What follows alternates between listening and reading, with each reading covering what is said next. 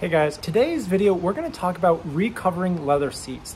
Now, as you know, I have this 2006 Honda S2000, and one of the issues that I've had is just a really bad leather cracking. If you can see in these photos, this leather has basically never recovered. It's horribly cracked, it's peeling, seats are not in great condition.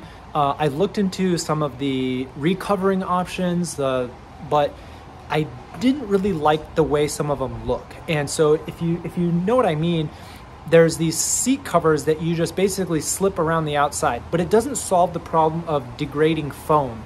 And that's something that I really have a problem with, is the foam is breaking down and it's crushed. And so I've reached out to this guy. He's just kind of a private installer, referral from the dealer, different detailers I've worked with, and he's going to rebuild the foam and get new custom leather covers cut exactly to shape and to color. So let's take a look. So you can see I've already taken the seats out here. It is not that hard. It's 4 bolts and 2 electrical clips, but with the convertible top out, it's super easy. Here you can see the seats, and this is what I'm talking about. The foam here, this is on the driver's side, is just squished. So it's really broken down and needs to be rebuilt. I've got some of these deep gouges here. Again, it's just a lot of wear and tear. Despite looking pretty good for a 15-year-old Honda, the seats are ready for a refresh. All right, you can see the seats are stacked pretty nicely in this Volvo. Nothing will fit in the trunk, but that back seat fits plenty. Here we are pulling up to Texas Seat. All right, so we're here at Texas Seat. Just dropped them off. Got some cool seats back here. All right, goodbye guys. We'll see you soon. Hello, how are you? All right, we're with Diego here at Texas Seat, and you know, just picking up these seats for the Honda S2000. You can see. All right, checking out the seats. Is there any problems with the foam or? A little bit, but you know, we put the extra foam in that side right here. Yeah. No, they look great. The colors look pretty good too. Yeah, it's pretty close. You think will it stretch out more, like in any of these corners? Yeah, normally, you know, when it's You know, this is the workshop here. They've got tons of fabric, tons of material. So if you're in DFW and you're looking for some seats, you know, hit this guy up. I'll drop his website and Facebook and phone number in the comments. thank you. All right, guys, super excited. Just picked up these brand new rebuilt foam and brand new leather seats for the Honda S2000 because I don't have a truck. And it ended up being perfect because it just started raining after I got here. They're inside. I've got the t-shirts wrapped around all of the frame mount bars. That's the metal pieces of the seat that can cut the leather in here. Irony if I did damage the interior of this car moving these other seats. But let's talk about the seats. They look great. You know, are they 100% OEM? No. But are they significantly better than before? Yes, absolutely. Is it also better than paying $2,000 for new seats? You know, I think absolutely. You don't need to get all OEM for this old car. I mean, it's a 2006. For me, the value is not quite there. Was this a lot of work to track this guy down? I talked to a couple different installers to try to find the right pair of skins. And if you have a later model car, you can actually buy factory leather covers, seat covers, instead of, you know, for this project, we actually had to custom cut them.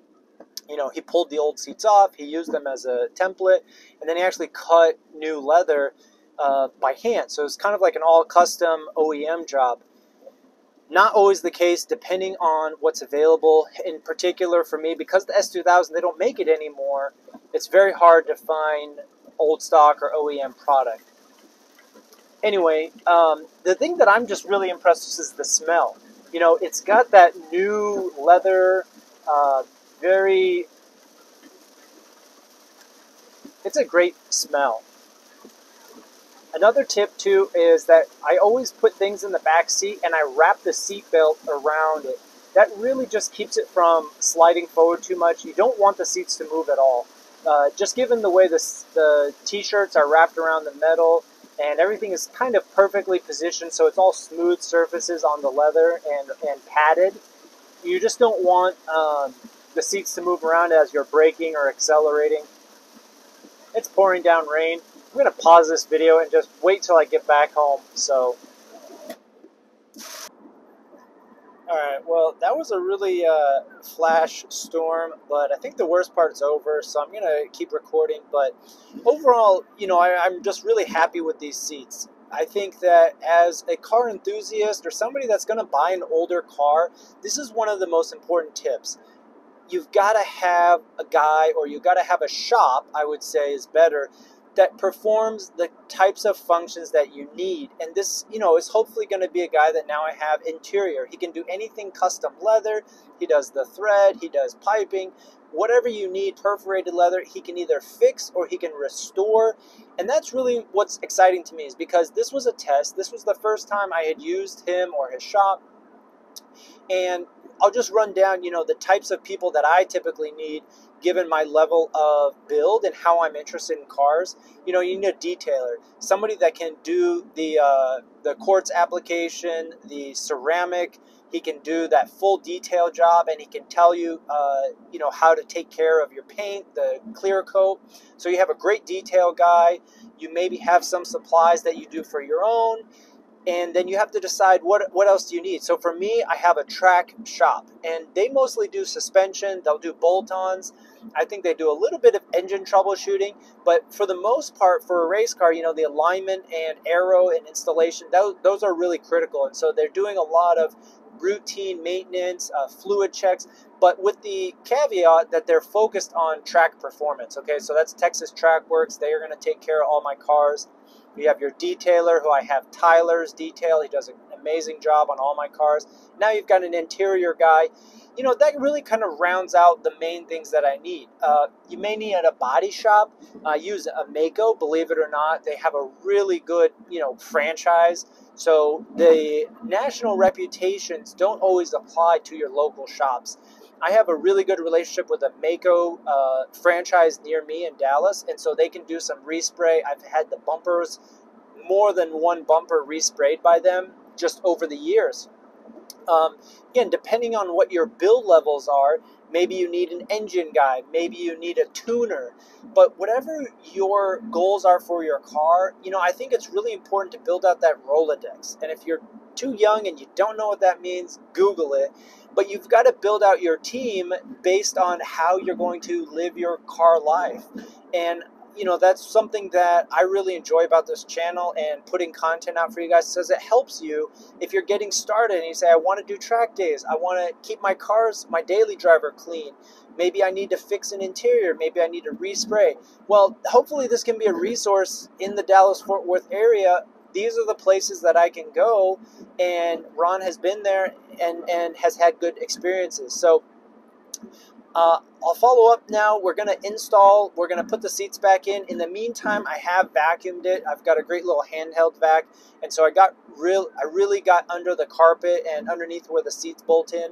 So the interior is clean. I've swapped out the pads and put in some more fluid, bled the brake system, but I put the stock OEM pads back in, the brake pads. So the car is really getting finalized. I'm really excited, for better for worse. I'm excited for the new car, which I test drove, a 718 Cayman. This was just a base model. I think it's going to be plenty of power for me.